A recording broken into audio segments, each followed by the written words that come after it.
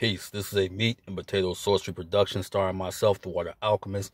And for those who are beginners in magic, I want to help you at this time and give you some spirits or gods that are very good with working with beginners. They're very patient and they will help you with your blocks.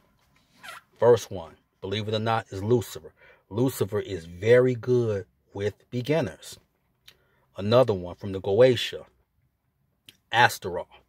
Astaroth is good for you unlocking your potential and finding out your true path. So Astaroth is very good with this. Another one from the Neteru, or the so-called Egyptian pantheon, Aset, or who you know as Isis. Very good with beginners.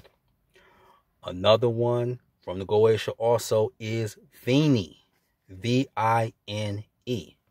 Very good with beginners. And believe it or not, Lilith, the so-called Sumerian demoness, so-called first vampire. Lilith is good with beginners. So these are some names thrown out here if you ever want to work with them. And last but not least, King Paimon. Address him as king, and two of the offerings that he likes is wine and marijuana. So King Paimon is also good, but address him as king and don't hold him up and be long-winded.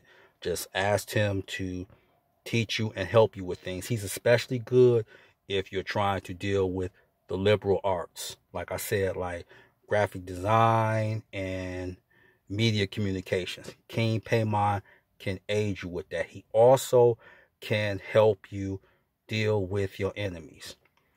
Lilith is good if you want to deal with shadow work and psychic vampirism. Lucifer is just good across the board.